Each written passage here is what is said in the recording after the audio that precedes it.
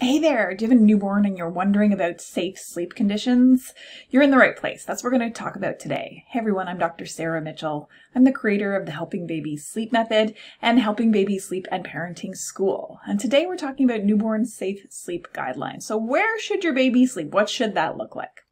Well, the American Academy of Pediatrics has a whole outline on their website of very specific things about what they're looking for your sleep environment.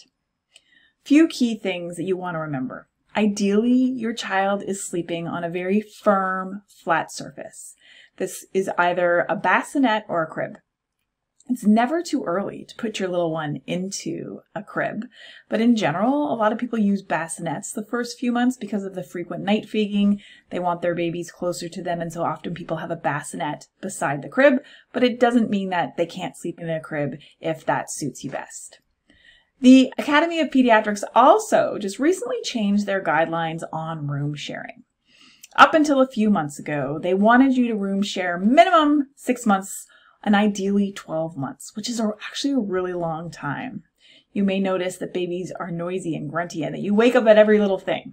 Yes, that is true. So now the American Academy of Pediatrics has changed that guideline to say 6 months of age. And the purpose of this is to help reduce the incidence of SIDS, sudden infant death syndrome, which tends to peak between 1 and 4 months of age, according to the research. So you want a flat, firm surface with no other things in that bassinet. You don't want loose blankets because they could kick up on your child's face and cause suffocation.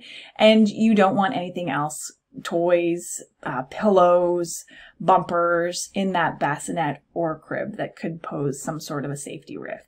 Technically, sleeping on people isn't really safe sleep either, but obviously they sleep so much, we're probably going to tend to do that. Especially kids who have colicky or have reflux, who want to be in a more upright position, will probably be sleeping on people, although the AAP does not necessarily advise that. The other thing I want to note about baby safe sleep in the newborn stage is temperature, because overheating is a risk, because newborns do not temperature regulate well. Overheating could put extra stress on their system and cause distress. So what should you be looking for in terms of temperature? Ideally, your bedroom or the area they're sleeping is 68 to about 72 degrees Fahrenheit. But what's more important to me is what they're wearing.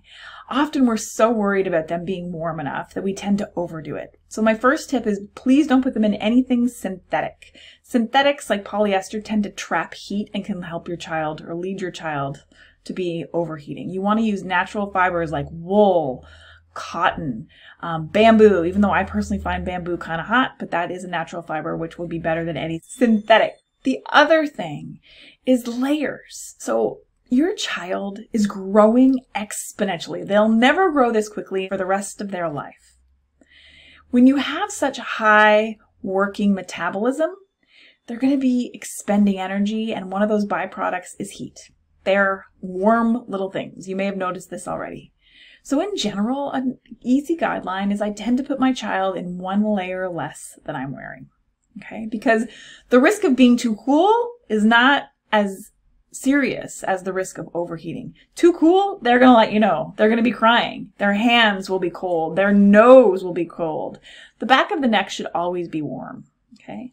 In general, a child, let's say they're out of a sleep sack and they're older, their hands might be cold. That's not such a huge deal.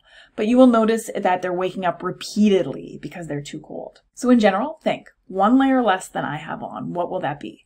Also, don't forget, when the newborn stage, you're swaddling them, they're getting multiple layers wrapped around them. That bottom layer does not need to be too hot. Okay.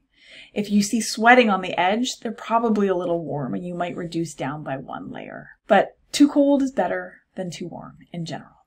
So in summary, think about flat, firm surface that's contained, a crib or a bassinet, and how hot is your little one. You just don't want them to be overheating. And those are two safe sleep practices that you can implement today. Thanks for watching. Don't forget to hit subscribe to never miss another baby sleep and parenting tip.